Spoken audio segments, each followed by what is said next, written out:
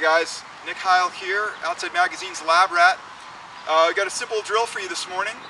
This is just a lateral jump test, and it's gonna give you a good idea of your plyometric speed and power, which is relevant to almost any ball sport, running, even cycling, where that explosive aspect, you know, your sort of lower body explosive power is directly relevant to the activities that you're doing.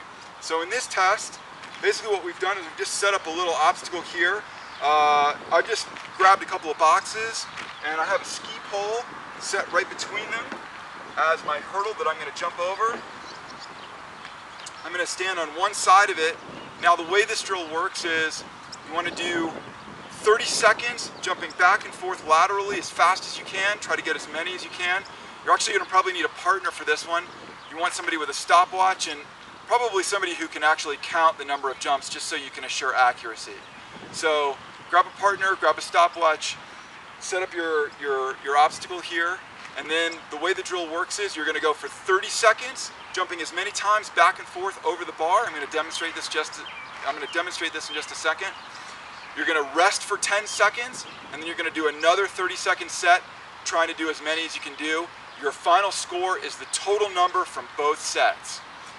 If you can get upwards of, if you can get to 60, that's pretty good. 70 is really good. 80, you're probably in the elite athlete category.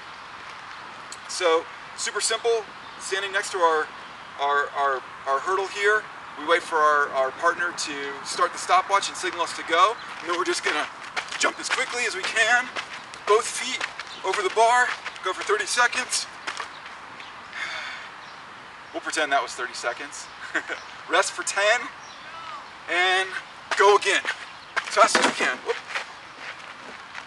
You're gonna have to restart. If you actually knock the bar off like that, you're gonna have to restart the drill, probably from scratch.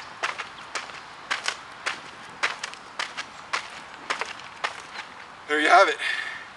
Good luck.